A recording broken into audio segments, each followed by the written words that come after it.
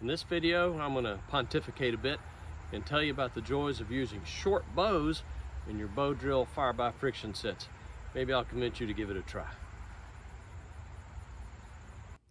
My interest in short fire bows began about 2.5 years ago during the early months of the COVID-19 pandemic.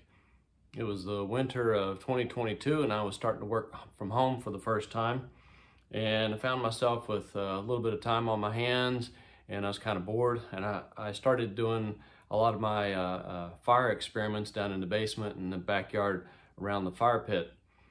At the time, I was really working quite hard to learn how to do hand drilling better. I was trying to do bare-handed hand drilling. And one day I was down in my basement putzing around and I picked up a hand drill spindle that I'd been playing with, something much like this. And I had a bit of OCD kick in, I suppose. And I was interested in how many rotations I could get, maximum rotations, if I started with the fingertips of one hand and the heel of my palm on the other, and I just slowly rolled back and forth. What's the maximum number of rotations I can get using a hand drill spindle? It turns out that I was able to get, depending upon the diameter of the spindle, I was able to get anywhere between 5 and 6 full rotations. This is a pretty skinny spindle. This is about, I'd say it's about 5/16 of an inch in diameter. It's horseweed. And I can easily get 6 full rotations from the tip to palm, all the way over tip to palm on the other hand. Well, I also noticed that when I was successfully making bare-handed hand drill embers, I was only using maybe 1 or 2 full rotations. Usually what I would do is I would float for a little while until I would get the fireboard warmed up and I'd start seeing or smelling smoke, and then I would start doing fast passes down the spindle. And I noticed that I was probably only rotating my spindle 1 or 2 times when I was making the ember. So there I had an epiphany. The epiphany, I suppose, was that the overall rotation of the spindle was less important than how fast I was rotating it. From a bow drill perspective, what I realized was that the bow stroke doesn't really matter. It's how fast you can bow that really is a factor in making quick embers. And all that I was able to demonstrate mathematically about 1.5 years ago in my article on the physics of fire by friction. Some of the more important sort of penultimate relationships in that article demonstrate that bow strength, or bow stroke rather, the length of the bow, the total rotation that the spindle goes through is utterly irrelevant. It's the average bow speed that is important. So what I realized was at that point that maybe I could get by using shorter bows as long as I was willing to bow quickly. That was the first epiphany, the first idea that I was having. Another idea that came to me when I was doing my hand drilling was, I'm not an expert hand driller by any means, and once a spindle works itself down to maybe 12 to 14 inches, I just can't work with it any longer. And I was taking my used hand drill spindles and putting them into my kindling pile and intending to burn them out in the backyard in the fire pit. And I thought that was a real shame because in many cases these were spindles that were quite useful, and I didn't want to throw them away. Well, it occurred to me that maybe I could start cutting them into smaller lengths and I could use them as bow drill spindles. It turns out that it worked quite well. Here is a well-worn little spindle. This one is, I believe this is goldenrod. I've used, in my area, I have what I call the Fab 5 wildflower stalks that are appropriate for hand drilling. They're goldenrod, ironweed, horseweed, mullein, and teasel. Those are all found in abundance around here. And I've used them all both for hand drilling and also short pieces of them for bow drilling. Well, anyway, that's the origin of my quest towards small bow drill kits and short fire bows. the epiphany that bow length really is not that important compared to bow speed. Maybe shorter bows would actually work. And then the other realization is that I could use wildflower stalks as bow drill spindles. That's what started it all, and it's been a really interesting quest since then. Stay tuned for the rest. Before I show you two of my favorite short fire bows, I thought I would first show you some of my smallest bow drill kits and some of my shortest fire bows. This first kit is contained in a life straw case. I got this case on Amazon for, I don't know, under $10 or so. It's about maybe 9 or 10 inches long, a couple inches thick, a couple inches wide. This was my first miniature bow drill kit. And inside is my thunderhead, some goldenrod spindles, got several of them. And here is my first miniature fire bow. Let me show it to you. This is a piece of honeysuckle. It's about, let's see, I've made some notes here. It's right about 8 inches long, end to end. I don't attach my bow cords this way much anymore, but at the time I was just kind of wrapping things around the base and finishing off with a bit of a clove hitch. I've got a knot tied into the end of my bow cord here that goes into a notch up at the top. And the important part about this bow is that the usable length of the bow I purposefully set to be as long as my hand. That was the goal. I wanted to see if I could make a bow that was as long as my hand while using wildflower stalks as spindles and see if that would work. Well, this kit worked great. It worked on the very first try, and it's worked every time since. This was really a fabulous little bow drill kit. I have to say though, it's due to its size, it's kind of finicky. It's a bit of a novelty. It does work, it's reliable, but it's more novelty size than anything else. I don't use it all that much. Later on, about a year ago, I got interested in seeing just how small of a bow drill kit I could make. And I came up with what I believe might be the smallest bow drill kit on earth, depending on how you measure it. Inside of this Altoid tin, I've got, I don't want it to all fall out, I've got 2 little sycamore fireboards. I've got 2 spindles. This is a horseweed spindle. I've got 2 of them in here.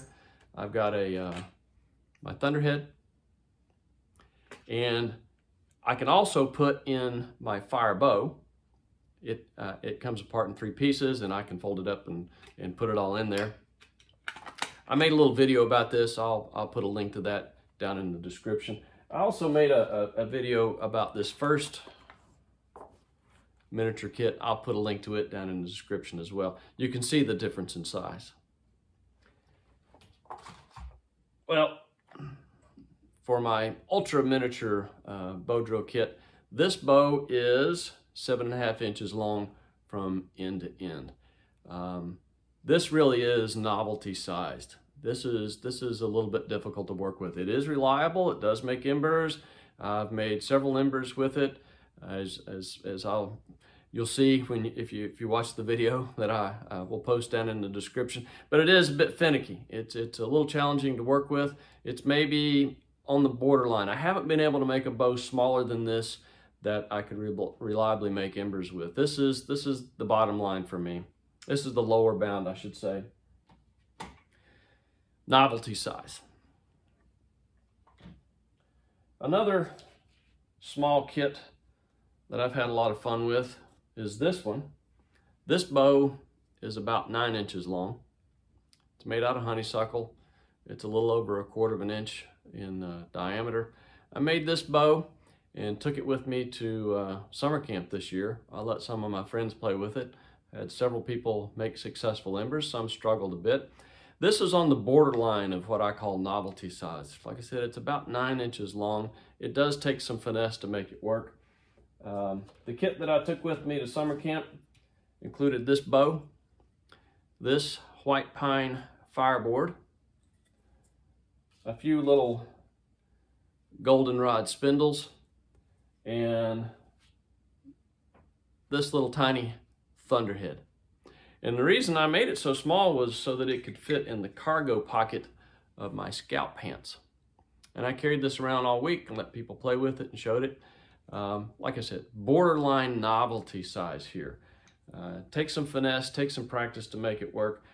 For most practical purposes, I don't suggest making fire bows that small. That's just a little bit too small in most cases. So next thing I want to show you is what I consider my practically sized small fire bows, the stuff that I suggest that you may want to give a try. The next thing I want to do is show you my 2 current favorite fire bows, both of them pretty short by most standards. This is the first one. This one's made of honeysuckle. Most of my bows these days are made of honeysuckle. It's a little under a 1/2 inch in diameter, and this one's right at 12 inches long. This one is good for use with wildflower spindles, and I kind of cut it and optimized it for spindles that are anywhere between 5/16 and 7/16 of an inch in diameter, nominally on the order of 3/8 of an inch. What I did was I figured out how long I needed it to be to give me 6 rotations of a nominally 3/8 of an inch spindle. I added a little bit of extra length so that my spindles wouldn't bottom out at a full stroke. And I added a little bit. I recessed the holes where I attach my bow cord by 1/2 inch from either end, so I had to add that in a little bit. And then I added about another inch or so just to give me a place to hold on to. Overall, this turned out to be 12 inches long. I thought that was fairly optimized, minimized for wildflower stalks. This is the real deal, folks. This is not a novelty bow. This is a really highly effective bow. You've seen it in several of my videos over the past year. And in fact, it helped me win a little friendly competition last year. Every fall, firecrafters gather for an event known as Fall Frenzy. And Fall Frenzy includes, among other things, a series of friendly competitions among firecrafters to test both their scouting and fire making skills. And one of the competitions is to see who can make the most embers in 15 minutes. As far as I know, I won with this very fireboard and this 12-inch bow and several little roughly 3/8 inch goldenrod spindles. I made 22 embers in 15 minutes. If you do the math, that works out to be something around 41 seconds per ember. And that includes time that I stopped to rest and get some water. Each of my embers was coming probably on the order of 25 to 30 seconds, sustained over a period of 15 minutes. As far as I know, I for sure won the adult competition, but I think I made most embers of anybody on site that day.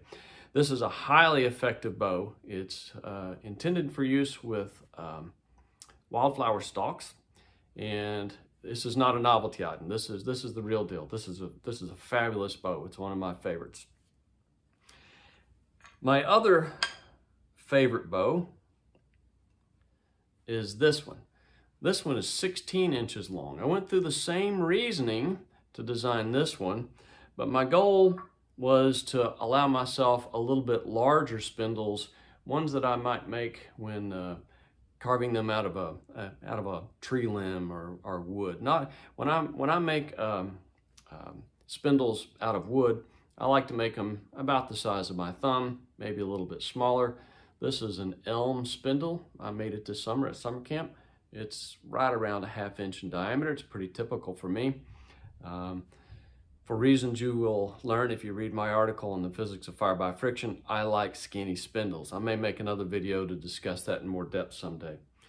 But if I'm making wooden spindles, they often end up on the order of anywhere between 1/2 of an inch up to maybe 5/8 of an inch. This spindle is actually it's honeysuckle. I made a video about that not long ago. But if I'm not using wildflower stalks, my spindles are about this size. And so what I did was I went through the same reasoning. You know, how long of a bow do I need to give me 6 rotations for a 1/2 inch to 5/8 inch diameter spindle? Give myself a little bit of extra room so I don't bottom out on full strokes. Give myself a little bit extra room to recess my attachment points, and give myself a little bit extra room for a handhold. Turned out 16 inches. If you're going to start with short fire bows, this is what I suggest. I really strongly suggest a 16-inch fire bow as long as you're using 1/2 inch spindles or so. This thing is absolutely fabulous. This is probably my go-to bow, general purpose, everyday bow. It's short enough that it'll fit nicely in my day pack. I can carry it with me. I do like small fireboards. Everything is highly portable. This is my favorite bow right now. This is my favorite bow. This is my favorite bow. My 1-foot bow is my favorite for wildflower stalks. This is my favorite general purpose bow. When I get done talking, I'm gonna go outside and demonstrate how effective this particular bow is. And I'm gonna probably use my a red elm kit that I made at summer camp this year, just because it's a fairly standard medium density wood material that a lot of firecrafters are familiar with. Before we go outside and make a little fire, I thought I'd show you a couple of my more standard length bows, just so I could make a comparison. This is one of my favorite long bows. It's 27.5 inches long. It's just a little bit longer than my arm. It's also made of honeysuckle, like a lot of my bows are. It's maybe, I don't know, it's a little bit bigger than a 1/2 inch in diameter. This one doesn't get a lot of use. I like this bow. It's lightly curved, it's very lightweight, but it doesn't get a whole lot of use. Here's my 16-inch bow that I dearly love. You can see the difference in length. About the only time I ever pull this bow out is if I'm working with an especially dense wood and I'm having a hard time making embers. I might pull this out. It's light enough that I can bow quickly with it, and I've got enough experience that I can bow quickly and do big, full, long strokes. But about the only time I ever pull this one out is if I'm working with especially dense woods and I'm struggling to make embers. This one just mostly stays over in the pile of fire making equipment that I've collected over the years. This is my very first ever bow. I made this bow, golly, 6 or 8 years ago. It's enormous. It's way longer than my arm. Let's see, I've got some notes written down here. It's 32 inches long. It's more than 1 inch in diameter. It weighs a little bit over a pound, and it's just a bear to manipulate. It's a bear to keep flat, and as you're bowing, it tends to get heavy, and I would tend to jam it into the dirt. It's a wonder to me now that I ever was able to successfully make fire by friction embers using this big honking bow. I keep it only because you know, I'm going to give it away to my son or maybe grandchildren someday if they get interested in firecrafting. But this is more of a, I keep it because it was my first than anything else. All the rest of my standard length long bows I have either given away to scouts or I've cut them into pieces and put them into my kindling box. So there you go, folks. My thoughts on short fire bows. And this 16-inch fire bow is the one I like the best. It's the one I recommend you use if you're interested in giving this a try. Let's go outside and demonstrate this one and show you how effective it is to make a little fire. Stay tuned. Okay folks, let's give it a try. This is my 16-inch honeysuckle bow. The kit that I'm going to be using is red or slippery elm. I made this at Boy Scout summer camp in June this year. My spindle is about a ½ an inch in diameter. And I'm going to be using my favorite limestone thunderhead. Let's give it a go.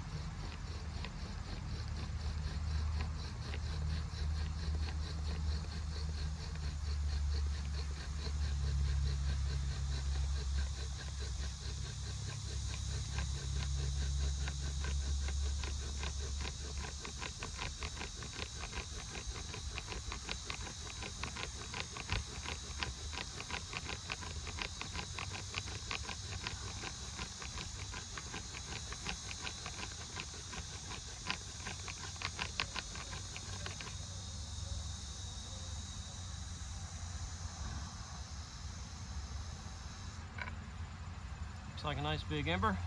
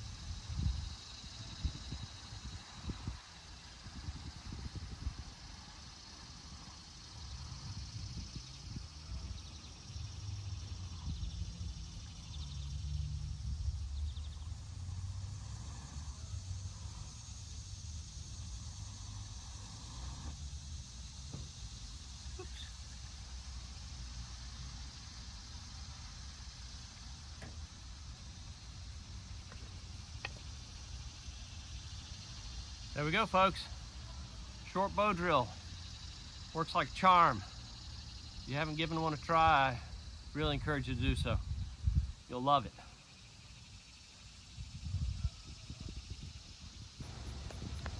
That's all for this one, folks. Thanks for watching. See you again next time.